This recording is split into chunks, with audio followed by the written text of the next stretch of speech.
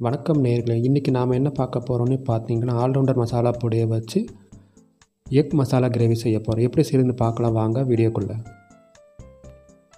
3 முட்டை எடுத்துக்கோங்க, ஆல்ரவுண்டர் மசாலா பொடி எடுத்துக்கோங்க, கொஞ்சம் கல் உப்பு எடுத்துக்கோங்க,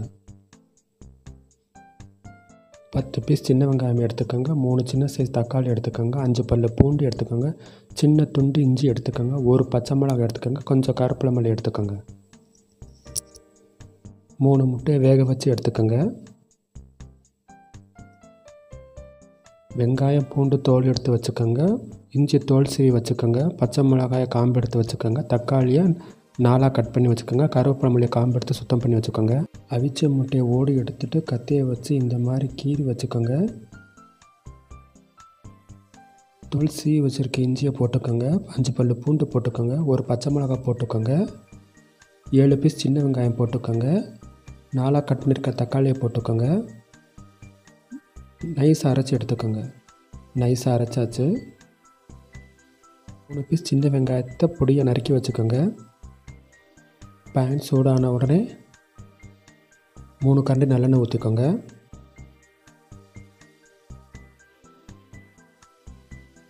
எண்ணெய் காஞ்ச உடனே 1/4 ஸ்பூன் சோம்பு தாளிச்சுக்கோங்க. பொடியை நறுக்கியிருக்க வெங்காயத்தை போட்டு மிக்ஸ் பண்ணிக்கோங்க. நல்லா மிக்ஸ் பண்ணி விடுங்க. 1/2 டீஸ்பூன் உப்புத்தூள் போட்டுக்கோங்க. 1/2 டீஸ்பூன் ஆல்ரவுண்டர் மசாலா பொடி போட்டுக்கோங்க. காரம் கூட தேவைன்னா நீங்கள் கூட போட்டுக்கோங்க. நல்லா மிக்ஸ் பண்ணி விடுங்க. இப்போ அரைச்சி வச்சுருக்க மசாலா ஊற்றி மிக்ஸ் பண்ணிக்கோங்க. நல்லா மிக்ஸ் பண்ணி விடுங்க. நல்லா மிக்ஸ் பண்ணி விடுங்க. எண்ணெய் பிரிஞ்சு மேலே வந்துருச்சு. இப்போது இந்த ஸ்டேஜில் கருவேப்பிலை தூவி விட்டுக்கோங்க. அவிச்சு கீறி வச்சுருக்கிற முட்டையை 1 பை 1 போட்டே வாங்க.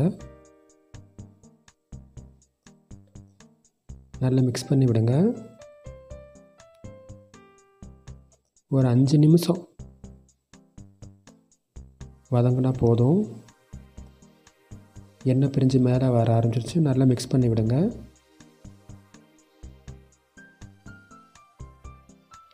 நல்லா மிக்ஸ் பண்ணி விடுங்க.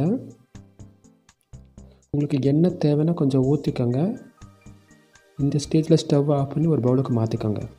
ஆல்ரவுண்டர் மசாலா பொடி மூலிமா செஞ்ச எக் மசாலா கிரேவி ரெடி. இந்த ரெசிபி ட்ரை பண்ணி பாருங்கள், கமெண்ட் கொடுங்க. இந்த ரெசிபி பிடிச்சிருந்தால் லைக் பண்ணுங்கள், ஷேர் பண்ணுங்கள். Allrounder masala பொடிக்கான video link description பாக்ஸில் கொடுத்துருக்கேன். என்னோடய சேனலை சப்ஸ்கிரைப் பண்ணாதவங்க சப்ஸ்கிரைப் பண்ணுங்கள். மீண்டும் பார்க்கலாம் அடுத்த ரெசிபியில்.